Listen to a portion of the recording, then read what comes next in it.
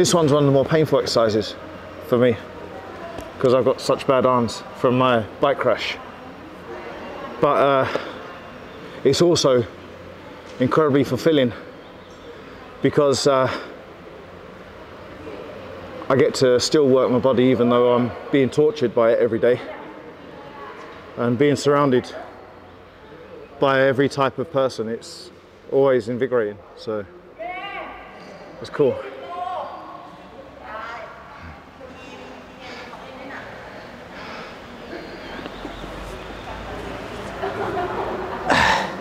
If you look when I do the exercise, you can see that one wrist is always hitting the bar because I've got a bowed arm from a really bad operation.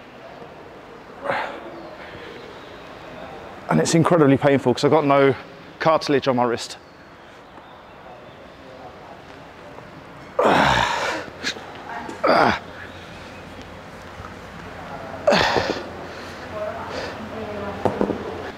I like joke with this one. This is like start my paramotor training because the pull start of my paramotor is a pain in the butt sometimes. So I think 20 kilos is probably enough to get my engine started, right? So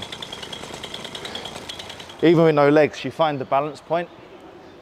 You know, it doesn't matter. And just pull start. Start the lawnmower. Start the lawnmower.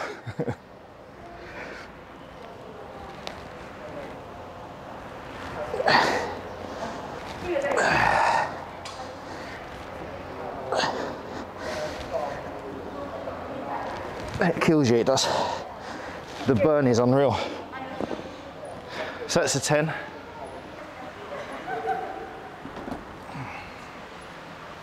What you don't see is what I feel when I do these sort of things.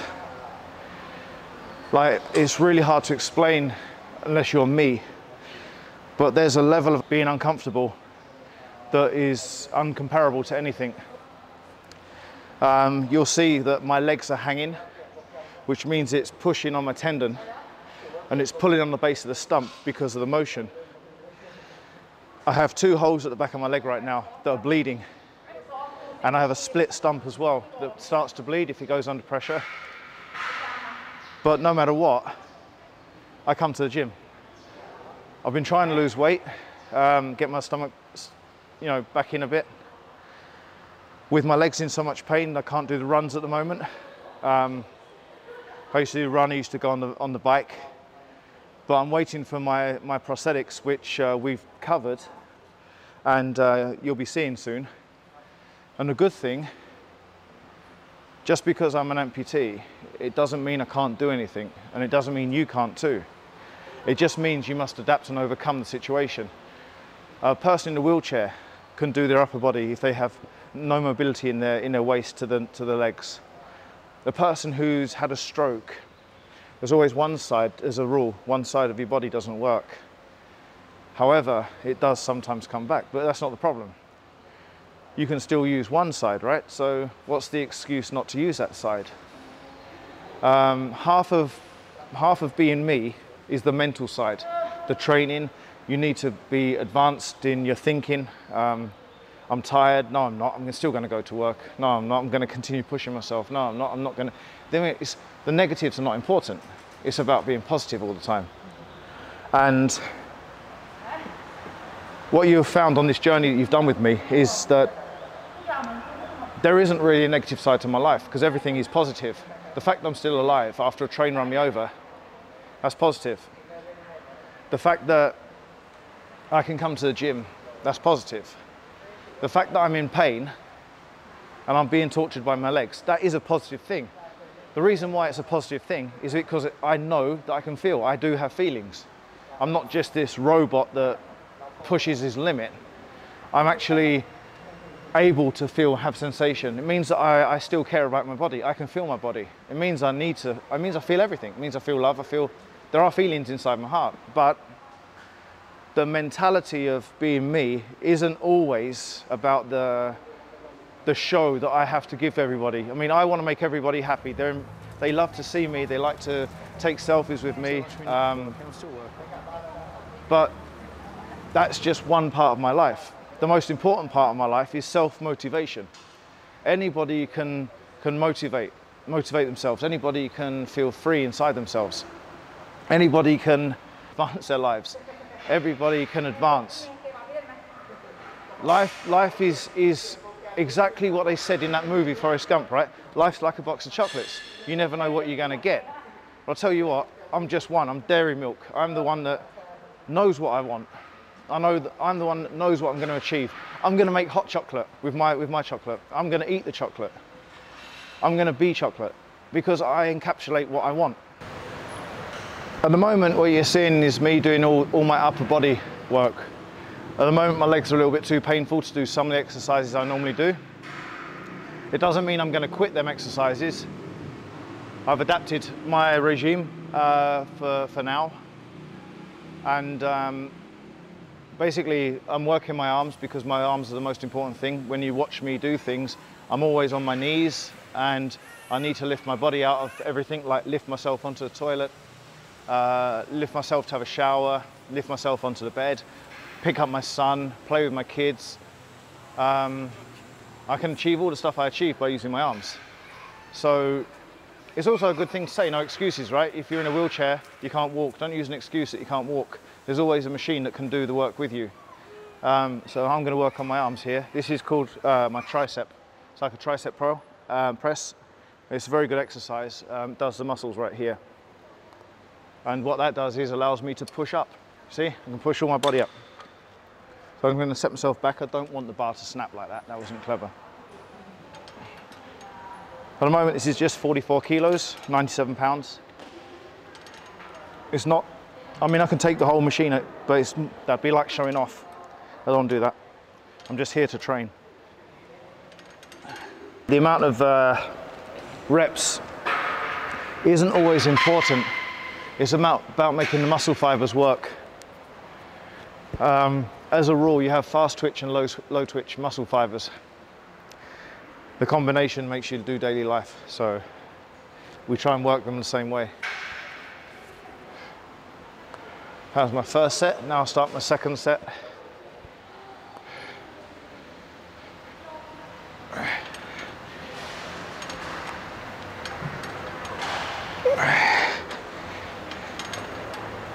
Hey, bitch. So it's another set of 10. Don't forget what you're seeing here. Let me just reiterate this. This is the start of my life. And I'll work in here between 40 minutes to an hour, depending on how the traffic looks outside. Because my shop opens at 9 and we have loyal customers. I don't want to let them down. But I do that. So we've got 5:30, preparing my business. 7 o'clock, I'm in the gym. 9 o'clock, I'm selling burgers. 4 o'clock, I go home. 5 o'clock, I play with my kids. 5:30, we go to like a shopping center, take them for dinner. 8 o'clock, I put my kids to bed. 9 o'clock, I go to bed. My body doesn't have time to really recuperate, which is why the most important thing in my life, apart from my family, is my flying. What I love about my life is that it's fully active. As a fully able, disabled person, I'm fully active. I've got no excuses. I've got none. What excuse can I give for life? I'm alive. My poor Downsy baby, my son, Alfie, we don't know how far in life he'll go. Down syndrome has many complications. My beautiful daughter, Ariana, that died. For me to live my life to the full is a testament to my belief that they're with me the whole time. And I would never dream of insulting my kids' memory by quitting my life. I've been tortured for a long time with life, with things that have happened. But the release that I get by being a paramotor pilot, paragliding pilot, makes everything I do here, everything I do at home, everything I do for work, damn achievable, right? It's life. Life is about taking what you've got, flipping it, to make it better for yourself. Don't worry about what anybody else thinks about. You know, you could have a disability, you might have the most basic injury, you might not be of amazing looks, you might be a big person. That doesn't mean nothing.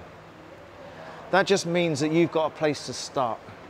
You should be proud of what you are, totally proud of what skin you're living in. If your mindset isn't there, what you have to do is make small challenges. Don't tell the large person that they're going to lose 10 kilos in a week. That's never going to happen. What you can do is make a small progressive step every day of the week. I'm going to lose half a kilo by the first week, the second week another kilo. You got no strength in your body. I'm going to lift up a 5 kilo weight. I'm going to lift up a 7 kilo weight. I'm going to lift up a 10 kilo weight. Got no legs. I'm going to take 1 step. I'm going to take 3 steps. I'm going to take 5 steps. You're in a wheelchair. I'm going to push myself to the shops. I'm going to push myself around a big shopping centre. I'm going to go to the park.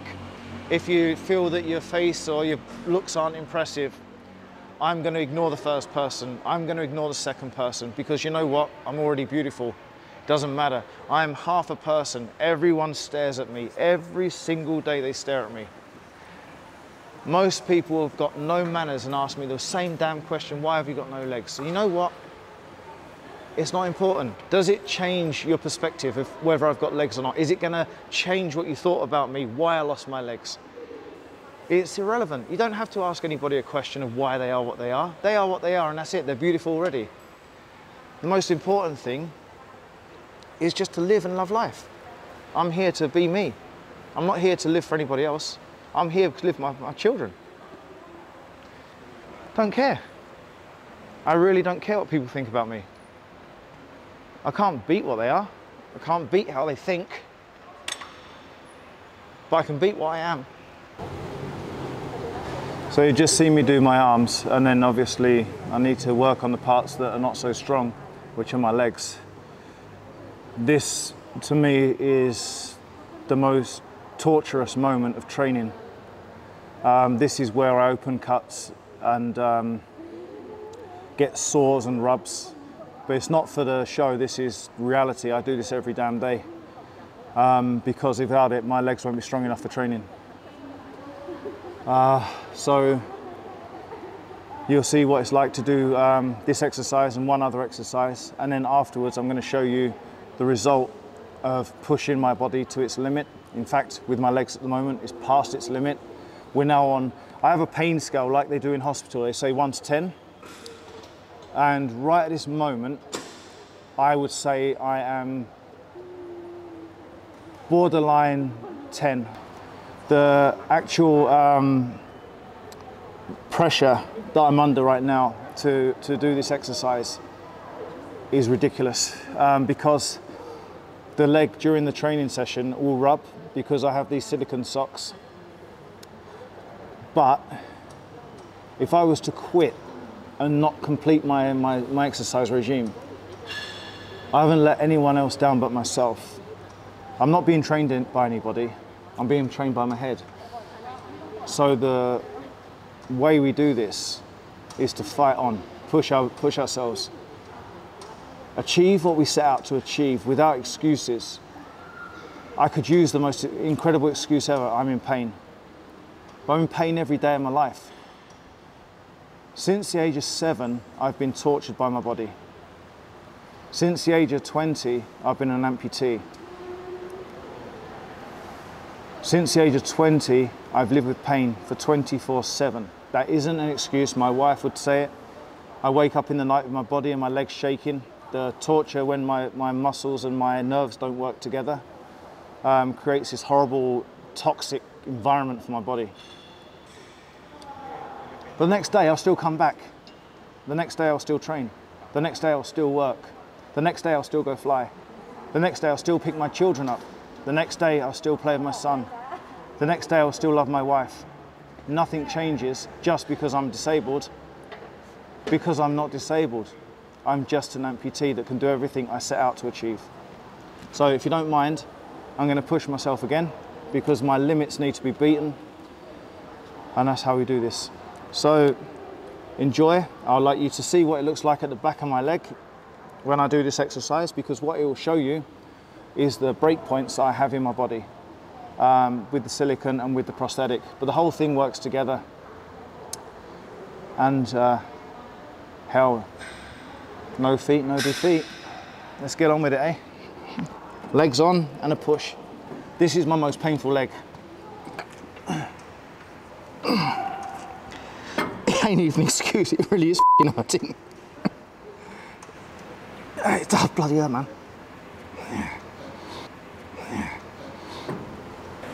Right now, here, they're swollen up. You see the crease. So this is swelling.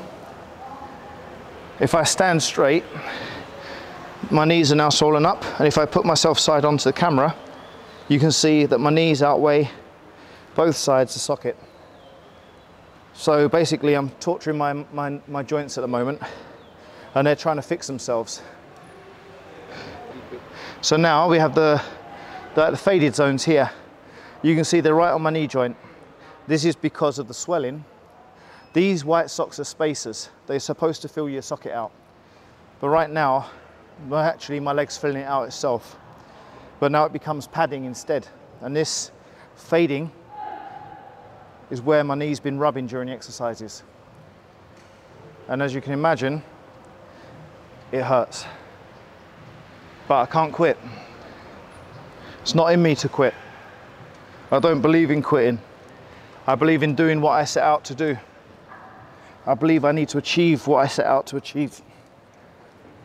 The exercises are here because I need to do them.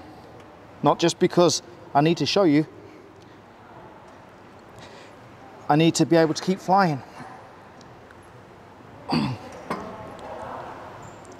Right now, it's no longer borderline 10, it's nearly borderline 11.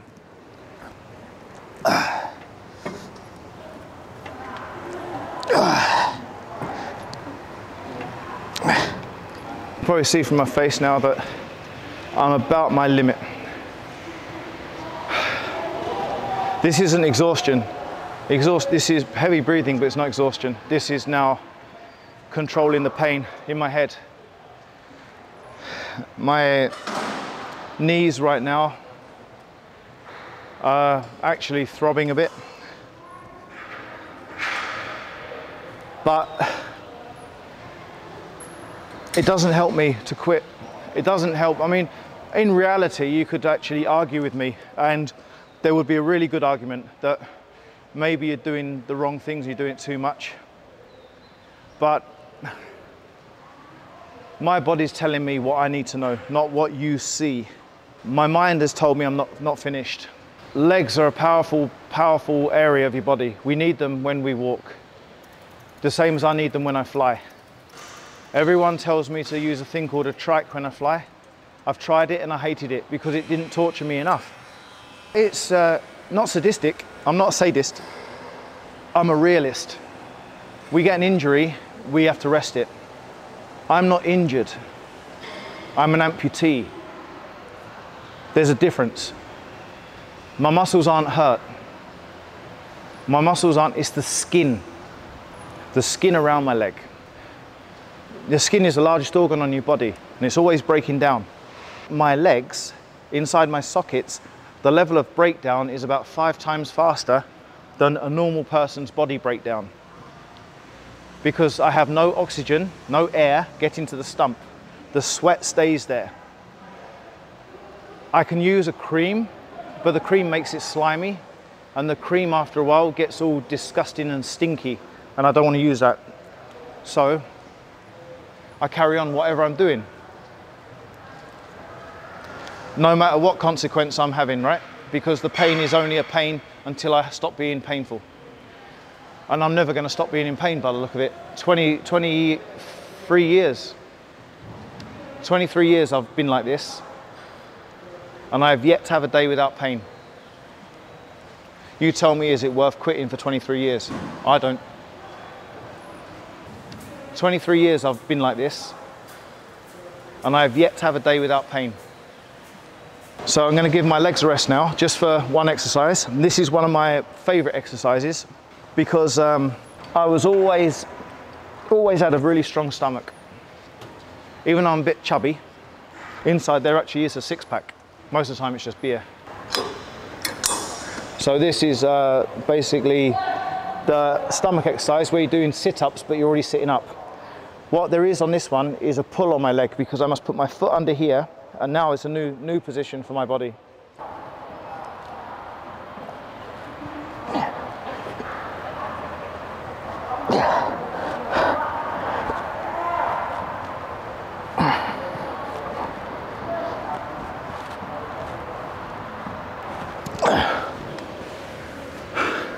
When I do the exercise, you'll see the pull on my stump. Set number 2.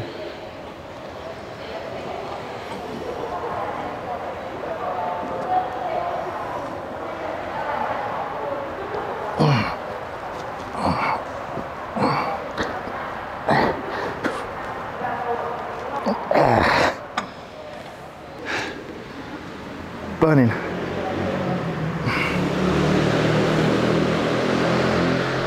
Sorry.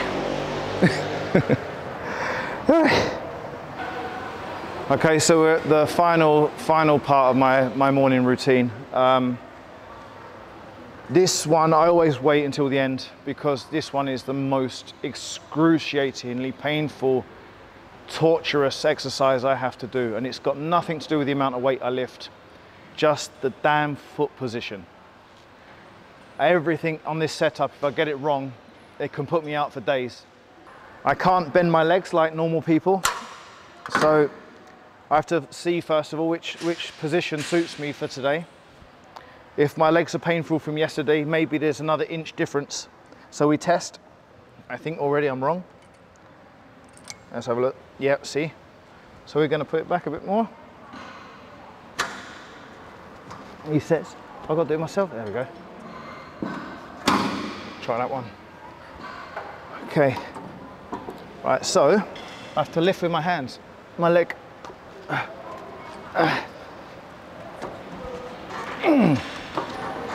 Look, all that process just to do that one thing, push it to there so I can get my comfort zone. And then I lift my shorts, not because I want to see my underwear. I need to check my knee line with my muscles as well. So we do the routine. I can lift a lot more weight than this, but my prosthetic legs are making a funny noise today. And I'm not going to just exaggerate an exercise just because of a camera. But the exercise still works. So I'm trying to work my muscles here so I can do my running takeoffs. I can do my landings more comfortably. And the weight of the paramotor is not this weight, 50 kilos. The weight of the paramotor is a lot less. So it just allows a little bit more play, a little bit of repetition.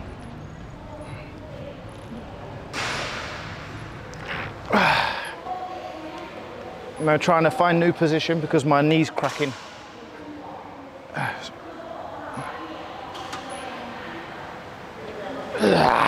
Now we're at 12 out of 10. We're way over my pain threshold. It is torture. I've had kidney stones, I've had my appendix out, but the pain in my stump, it's a sharp, like you're standing on glass pain. I like needles. Every time the pressure's on it, the needles dig in. It's a level. It's not the exercise that hurts, it's the stump.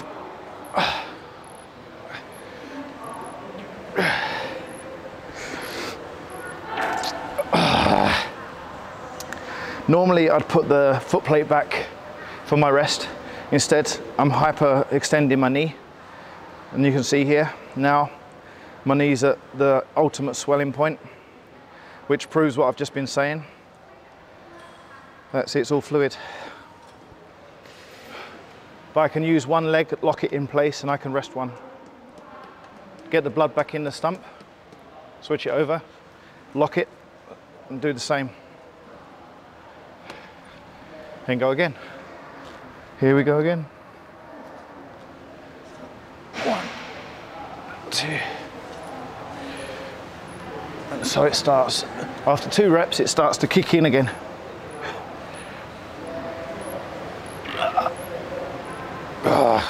Bitch.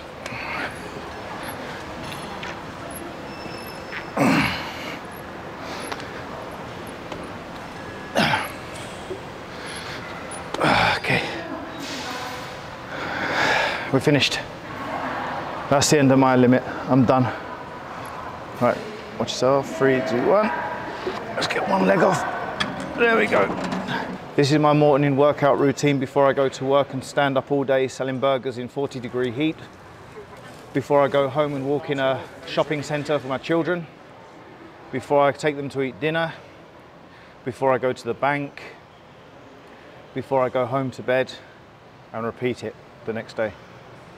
I hope you've enjoyed my experience in here, showing you what you can do regardless of the circumstances. I hope I've given you an insight into my life. I hope that you've seen my routine and can associate at least one part of your life with it. I hope that you've enjoyed my journey. And I think most importantly, you remember that it's just life. We can all make excuses to be alive, but actually living, actually breathing, actually doing, you've already won. You've already beaten life. You're a winner every damn day. But the difference is being a winner or being a champion. To be a champion, you've just got to set yourself one simple goal and achieve it. And I'll give you one thing that I want to point out that is really important to me. It doesn't matter if you never reach that goal. You'd still be a champion, because it is better to try and to fail than to actually fail to try. The journey with me is almost over, and I really hope that what you've seen, what you've watched, what you've heard will in some way give you a kick, or will give you some general feeling. And if it hasn't, you've got my love. And if it has, let's work on this together. You're more than welcome to follow me. My journey is always online. You can just type my name in, or Amputee Flyer. But we win this as a family. We win this as a team. Life is one big exercise. Okay, so we've finished it today in the gym. I've done, I think, 15 minutes. Oh, it is actually an hour today. I thought it'd be really cool for you to see the torture, the end result, and the issues that follow this. So I'm going to show you the most extreme stump, and I'll show you the one that is always less painful. So the most extreme first. Obviously prosthetic, just click it, take it off, saves a load of hassle. There's my pressure points, all the same area every time. Then as we go down, there's the knee point, the pressure point on my knee. And you can look, the stump splits just here. The bruising, you can definitely see the color of the bruising. This is because I'm bottling him out. I put my stump all the way through and the bone, so it pushes really hard. And then the back of my leg, I have these awful holes that I hope they come out clearly. They're basically mini abscesses that connect each other and become an elongated hole. And it basically, for a normal person, a cut can take, you know, a couple of days to start to shut, but these will now take me around 2 months, because I don't have time to take my legs off and rest them. So as you can imagine, every time I go to bed, they may be shut a tiny bit, but when I wake up, they tend to reopen. And you can see from the scarring that it's a regular occurrence. It's a big scar that goes all the way along. There's not much I can do about that. And then this is my kneecap issue, where my knee dislocates and it's caused me loads of problems. So I end up with this horrible area too. Doesn't matter. Just proves I'm still living. I can feel it. I'm just alive. So the first one, that's the bad one, the one that gives me the most grief. So I'm just going to put my leg back on because we want to keep my balance so I don't fall off the chair and create another injury. So just put my balance back. There we go. And I should be locked in. There we are, I'm locked in. And then stump number 2, different feeling. The swelling already you can see from the top because the side, the lines there, means I've had pressure. Same thing you see on my socks, you see? There's all the pressure points I use. The colouring, discoloration is the pressure points, and here's the swelling starting. And again, there's a split start. They've had old splits, new splits. I've got a horrible thing here that this is actually incredibly painful. It's like a pressure point and it's scarred over. And this is one that feels like glass. It is very painful. And you see here, I can't see from there, but I can tell around this point I've got an issue about to open up. Will be some sort of bleeding soon. And the circular bruise, again, because of bottoming out. And this colour, which I'd like to show here, in the bottom of that, you see this is white. This is actually old blood. What happens is when I walk all day, the blood will sink into the sock. I can't do anything about that. It is what it is. I'm not dirty, it's just I can't get rid of it. It's actually time to replace my socks now. A massive cost, and my prosthetic too. These prosthetic legs are an absolute fortune, and they're at the end of their limit. I've actually got sounds coming out of these now, so I'm gonna have to replace them. And that means I have to work even harder, which means this whole process goes on and on and on. However, I'm not complaining. Why would I complain about life? I'm alive. There's nothing to complain about. It's just happiness. So I am gonna take my bottles, I'll hide them under my arms because I've got a bag to carry, over my shoulder, and go sell some burgers and make some more people happy by eating my food. Good day.